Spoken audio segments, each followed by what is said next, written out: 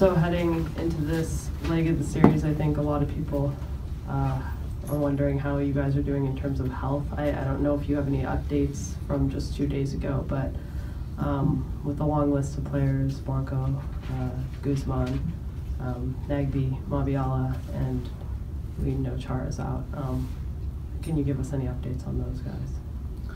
Yeah, like you said, I mean, it's only 2 days removed. We didn't train today. We did a recovery session. Chara is out for the game. Really don't have anything else concrete to tell you with regards to availability with any of the other guys.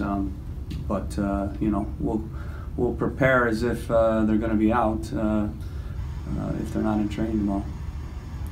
How do you feel about the depth? Obviously, you guys were able to, you know, bring some guys in and during that game and still grind out the result. How confident are you in your depth if potentially, you know, those 4 guys can't go?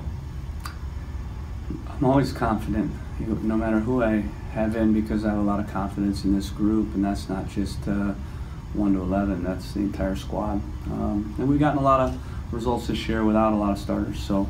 And we showed it again in this last game. So no matter who's in the lineup, I know we'll get a good performance and come up with a good plan and find a way to win the game. And that's what it's about. It's a one-off. It's a cup final. It's a knockout at home. And honestly, we like being at home and knowing we have to win the game.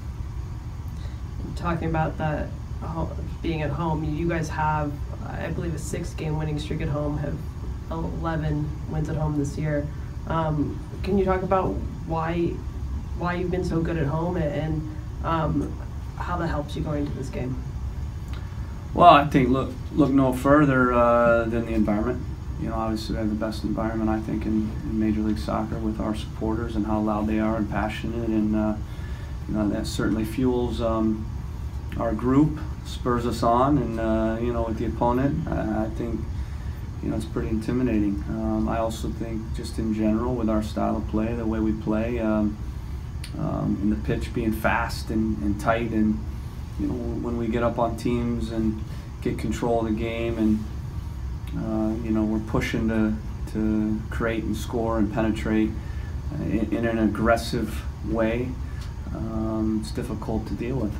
We have to be very mindful in this game of Houston's attack though as well. So we'll be aggressive like always, but we also have to be patient and smart in how we manage this match, because you know, we know the scenarios, but the only scenario that we need to know is we need to win the game. That's the most important thing. So every game we play at home, we play to win, and that's what we'll do in this game. But we certainly will be aware of their counterattack, and we'll be aware of their good attacking players, just like we were last game. You know, last game we wanted to score a goal, wanted to win the game. We weren't able to do that. Neither were they. You know, both of us take a draw. Both of us wanted wins, but we set up the final game here at home. Coach, you mentioned last week too about depth, and alluded to the fact that it was a major goal in the offseason after what happened last season. I was hoping you could elaborate on that a little bit more. Just how you and Gavin worked together to learn the lessons of 2016, and how you feel like those lessons or the way you solve those problems is evident in the team now. Well, you know, I think again, when you look at how you build a squad in this league to be successful, certainly you have to have talented players. You know, your big money guys, if you want to use that term, producing, and you know, that's important. That's an important part of winning. But for me, just as important is having your complementary players bringing to the table in the roles that you expect for them to produce and perform, because there's no team in this league that wins with a couple good players. In fact, you've seen, historically speaking, over the years, a lot of teams that have big money DPs, whether it's one or two, that, you know, don't win. They're not successful because they don't get the other players right, or they don't have enough depth to manage, you know, the 34-game season. And you know, our philosophy in building a roster is we build it with a group of players that buy into a team concept, and of course we're going to have the Diego Valeris, who, you know, are your bigger money guys that we're going to need to produce and score goals.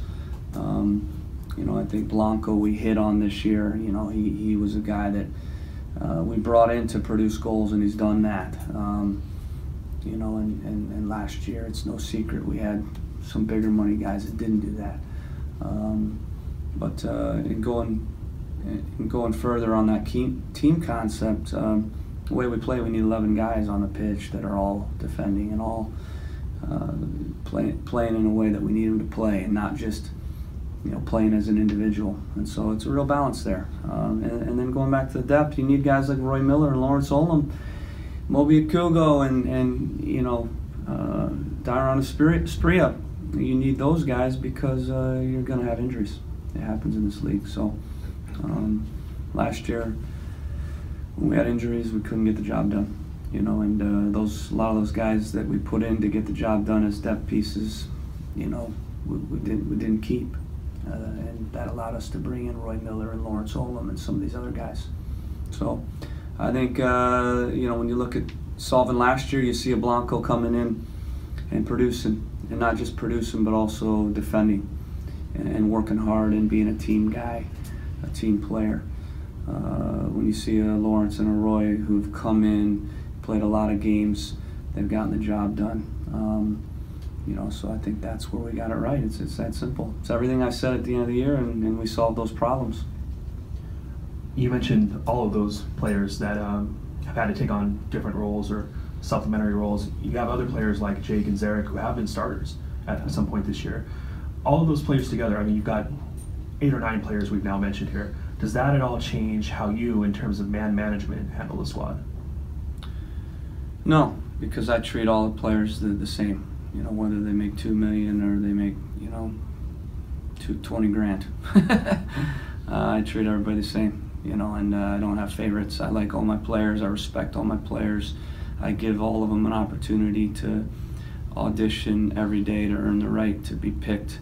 And if they don't be picked, if they're not picked for the 11 and they're picked for the 18, they know they have to do a job when they come in, and if they do, then they're rewarded, you know. So you know, for me, it's about respecting the players as professionals. It's about defining their roles. It's about treating them always with a value. And it's one of the first things I say to every group is, you know, there's no first team, second team. It's one team, and I need all of them to be successful. And we've shown that in the years that we've been successful. Last year, there were some times where that wasn't working, but a lot of those guys aren't here anymore.